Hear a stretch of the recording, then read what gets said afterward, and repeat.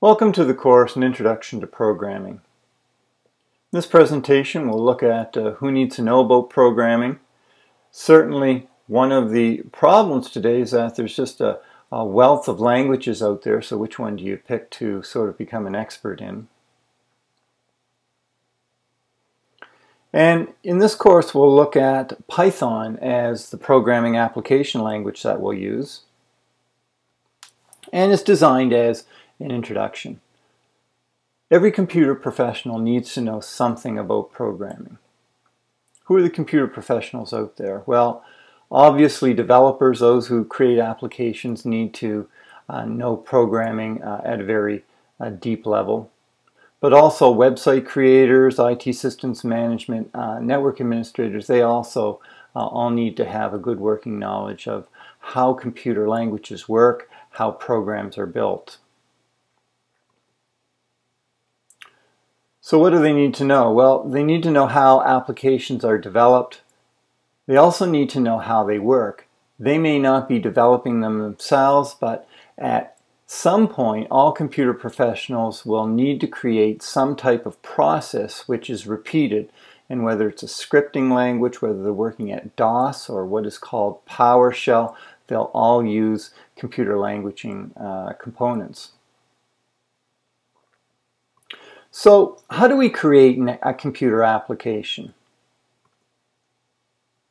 Well, one of the first things we need to do is, if we have a problem, we need to model what we're trying to either solve or create. In this example here, we're creating a web shopping application. So we need to browse products or add products to cart, submit orders, have a payment system. So we need to create models of all those. We then need to create an algorithm, and an algorithm is a method or flow of how something works. There are different ways which you can document algorithms. This is an algorithm using a flowchart, and the flowchart is various elements. You can see here a diamond is a decision which has a yes or no answer, so diamonds are throughout this algorithm. You have trapezoids which generally indicate input and output. Rectangles here are for processes. Now an algorithm has, especially diagramming an algorithm, has a couple purposes. The first is to make sure that you can document the process, you know how it works, but it's also to document for someone who might maintain your program once you're done. After you've done the algorithm, certainly the nuts and bolts is to create the actual program. You have just a variety of programming languages which you can choose, and each one has different strengths and weaknesses. So we'll look at the tools of the trade for creating computer programs, and certainly what computer programs run on. And the first is the actual computer, the hardware, and the operating system that you want to choose. Now you may choose a Windows PC. The hardware is based on microprocessors from Intel, so you may be running Windows 7 or Windows 8. You may want to run applications for the iMac platform, and iMacs use the same hardware today as Windows PC, that is an Intel-based microprocessor. But their operating system is based on Unix, and it's called OS X. Various versions, Mavericks, the newest one yet to come out is called Yosemite. You might be running on a Linux platform or Unix. They're popular. Linux is very popular in Europe. Unix is popular for server type systems. But today mobile devices are becoming increasingly popular. In fact, there are more mobile devices out there than desktop computers.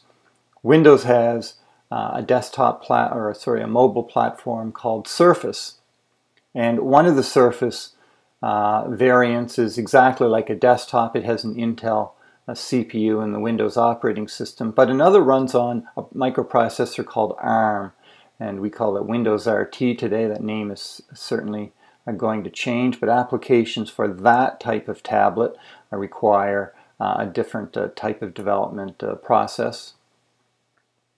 Certainly the iOS devices are very popular, the iPad, the iPhone. and the Android phone and tablet market are huge. So you first need to decide, what am I going to develop applications on? What am I going to use as a computer? But also, what is the target that the application is going to run on? I could develop applications on a Windows PC that may run on an Android tablet or phone. Almost all applications today are going to make use of the network in some way, whether we're storing data in the cloud or it's a client-server type of application, maybe using social media. And so we need to know quite a bit about protocols that are going to be used in this networking environment, whether it's HTML, what web pages use, CSS is cascading style sheets, which gives a look and feel to our program, making sure that it works and displays on mobile devices, maybe as well as desktop devices. Maybe the application interfaces with an email product, and so it might need knowledge of the simple mail transport protocol. The last is you need to pick the actual programming language that you're going to use, and there are a number of programming languages out there, but the programming languages allows you to assemble code blocks, if you will, just like building a robot. Often many people work in teams to create a program, to create the final product. So where will I use these programming concepts? Often students that are in systems management say, I don't want to be a programmer, but you'll find that you'll use programming concepts everywhere in working in the information technology field. Certainly if you're maintaining machines and you have some repetitive tasks, you may work at the command line, build some type of script. Windows Server and Windows 8 have something called Windows PowerShell built in, which is a pretty powerful command line environment. OS X is built on Unix, and at the heart of Unix, it's a command line based operating system. But OS X also has things like Ruby and PHP and Python built in, so you can create scripts and programs right away. Web page designers, they're going to use HTML and CSS programming extensively. Also, they're going to probably use a lot of Java and PHP. And even if you're just involved with networking and maintaining infrastructure, Cisco switches and routers, Cisco, Dell, HP, they're all programmed with a command line language as well. Many have GUIs that you can use, but there certainly are some problems that can't be solved unless you're working at the command line. And at this point, you're working pretty well in a type of scripting or programming language. So no matter what job you have as a computer professional, you're going to use programming concepts. Now, it's always a task to choose a programming language for an introductory programming course. One company looked at the popular coding languages in 2014, and they looked at Python as being probably the most popular. Now, that doesn't mean Python is used in most applications. It's not. Most applications are probably using some variant of C or Java. But Python has a number of advantages. It's very quick to create sample code. It's used a lot in the educational environment, whether at universities for intro to programming courses like this, but also introduction to artificial intelligence courses, AI. It's also used to quickly create some type of program which works. It may not be the fastest language out there, but you can sort of get the look and feel of programs and application. You'll notice Java is very popular. C and Ruby, those are probably the most popular languages out there for developing applications. So where did Python come from? It was developed actually in the 80s, so it's actually pretty old. It was developed by a guy named Guido van Rossum, and it was designed as a general purpose, easy language to learn, and to be able to create a computer application which is with as few instructions as possible. It's got extensive libraries, which means that you don't need to reinvent the wheel or develop all parts of your program from scratch. You can use libraries which process web pages. If you want to design your own web crawler, it's very easy to do. Python actually came from the author's preference for comedy shows. Monty Python's Flying Circus is a BBC comedy show. If you have any interest, you can look certainly on the net and look at some of that, but that's where the name Python came from. The author is Dutch. This is Guido. Worked at Google for a number of years. Today he's working on Dropbox. He still maintains sort of the core of Python.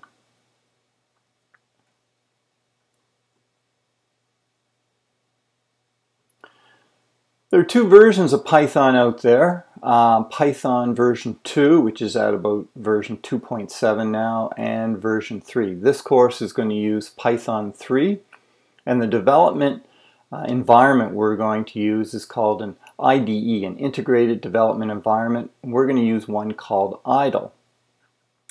Now, IDLE is available from python.org. And if I go to python.org, you'll see a web page like this.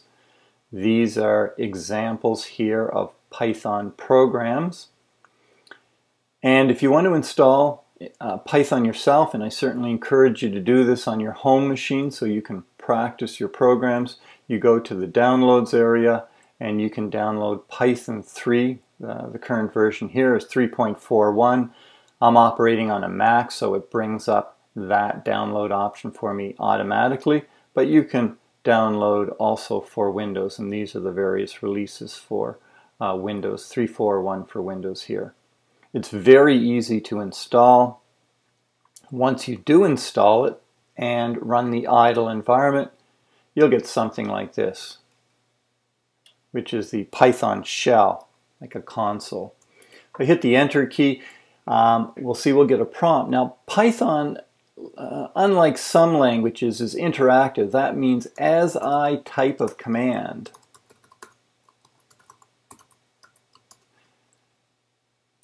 I get an output right away. This interactive language makes it very easy to debug, very quick to debug, because as you type statements, you can see if they work or not. Development environment also is color-coded, so you can see which elements of Python are what we call comments or text, which are keywords. You can look at the output. So this is a version of the Python shell.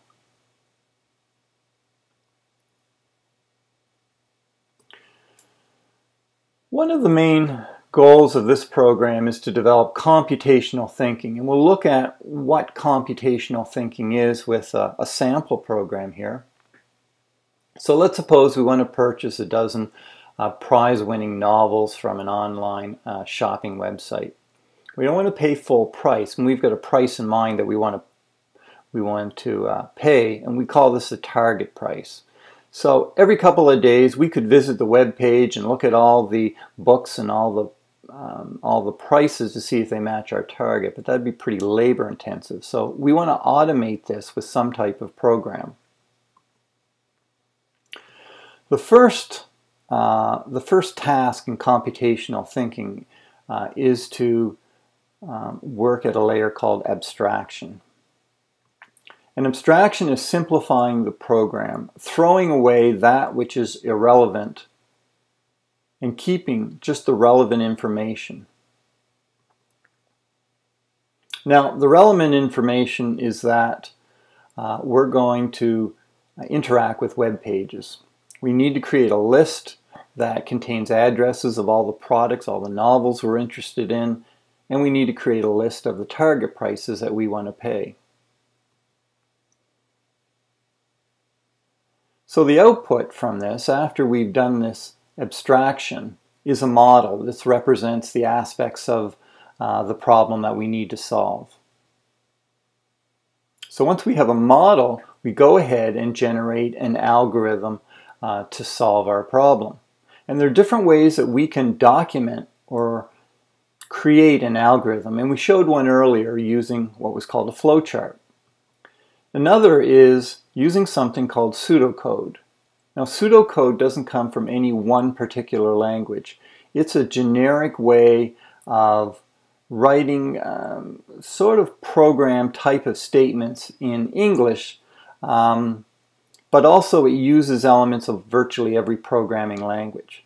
The purpose of pseudocode is to try to document how your program is going to work for yourself so you can work out the details, but also for anyone else who may maintain your code after you've written the program. It's very common for programmers to write program and then work on another project. Someone else may come in and have to maintain the code. So if you have your algorithms written in pseudocode, it's a way of documenting your programs. So let's look at the elements of an algorithm that uses pseudocode. One of the first is data types, and in math we would call these variables. So you see we have a number of data types here. Each has a name that is descriptive. N, ADDR is an address in the list for addresses of each of the products, each of the novels. The page actually is the content of the web page. Current contains the current price. TARG would be the target price. Every algorithm generally has what's called a conditional control structure. That is, somewhere in this control structure there's a test. Here we'll see that if the current price of a novel is less than the target price, what we want to do is print the address, the page address. So we have a test. Is the current price less than the target? We have an output, a yes or no, or true and false. And depending on whether it's true and false, we're going to perform some action.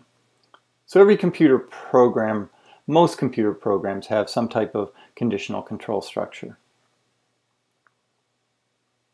Algorithms also contain iteration control structures.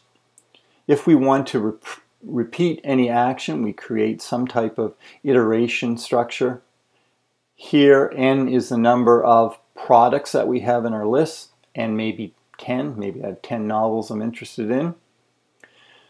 So you can see that for every product I equals 0, 2, and if n is 10, it goes from 0 to 9. You'll find that in computer programs we start counting at 0 very often rather than 1. So we're going to repeat a loop of statements here. All these statements are going to get repeated from 0 to 9 or 10 times. So these statements execute once. I have a loop counter that keeps track of it. It's 0 at the beginning and it gets incremented every time. After the 9th time we stop. So we do this loop 10 times. So this is an algorithm written in pseudocode, and often it's one of the steps probably the students find difficult to complete, but if you learn to develop algorithms and document it, it certainly makes your program easier to debug and makes it usually more accurate. Finally, you'll write the program, and almost every program that's first written doesn't work, so then the job of debugging comes in. And debugging is likely the most difficult skill to master in an introductory programming course. And Brian Kernighan was an author of one of the more famous C programming language books, who also attests to the fact that debugging can be very difficult. So we're going to start our Introductory to Programming course. You'll find it challenging, but we hope that you'll have fun with it. Certainly every computer professional will encounter computer programming concepts as they start their career.